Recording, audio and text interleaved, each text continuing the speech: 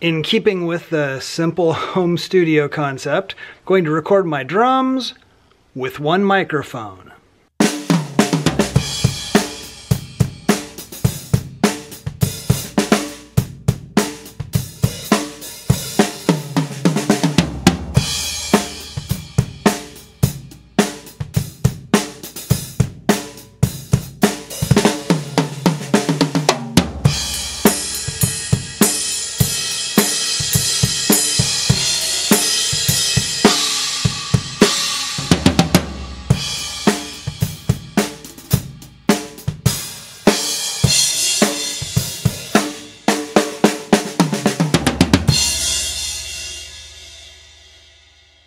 So you can do a search for recording drums with one microphone on YouTube and find mine now, and find quite a few others. Some of them probably are doing it much better than me, some of them not so much, but I moved the microphone down so I could capture a little more kick drum sound.